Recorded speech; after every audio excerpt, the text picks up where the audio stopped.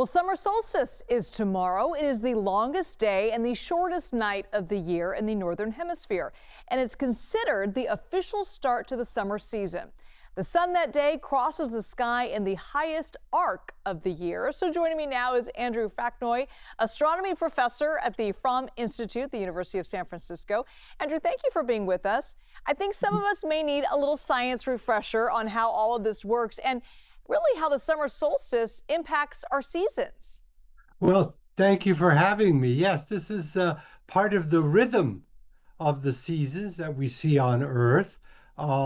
Because the Earth is going around the sun leaning a little bit, it turns out that the amount of sunshine we get varies as the months go on.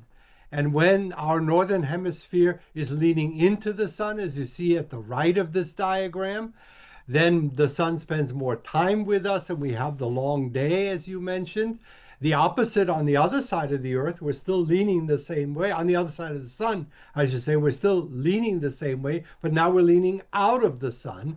And that's when the northern hemisphere has winter. And it's the southern part of the Earth that enjoys the long days and the nice sunshine. So this rhythm repeats as we circle the sun.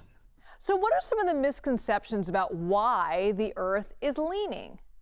Well, so first of all, many people don't know that the seasons are caused by the leaning of the Earth. Many people even learn in school that it's the orbit of the Earth that causes the seasons, so that when the Earth is closer to the sun, it's summer, and when we're further away, it's winter, which makes sense. But it turns out we're closest to the sun, we're furthest from the sun in the summer and closest to the sun in the winter, which would make no sense at all. So it turns out to be the leaning that causes the seasons. And the reason that we're leaning goes back billions of years to the violent early days of our solar system, when there were many more bodies flying around than we have settled down to respectable orbits today. And one of those bodies interacted with the Earth. And like many accident victims, we're now leaning over and we can't straighten out. So Earth was hit by something and that's why it's leaning? That's right. Either hit by something or there was some kind of gravitational interaction that led to our planet going around the sun, not with its head held up straight, but leaning over. It's kind of leaning. It's a little cockeyed there.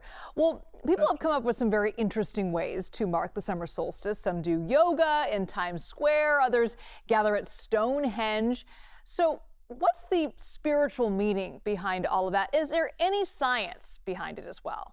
Well, the spiritual meaning is something we lend to events on Earth. They don't necessarily have to have a scientific background, but it's fascinating to know that the Stonehenge monument with its stones thousands of years ago was built to align with where the sun was on the summer solstice. When you look at the stones are aligned in such a way that a very important stone is in front of the summer solstice sunrise. And many people go there to still celebrate that ancient knowledge. It turns out ancient people were already well aware of the rhythm of the seasons, and this was their way of marking a calendar long before there were written records and calendars on your iPhone. Fascinating stuff. We're all going to be looking tomorrow to the summer solstice. And now we know so much more about it. Professor Andrew Fraknoi, thank you so much for joining us. My pleasure. Glad to be with you. Glad to be with you too.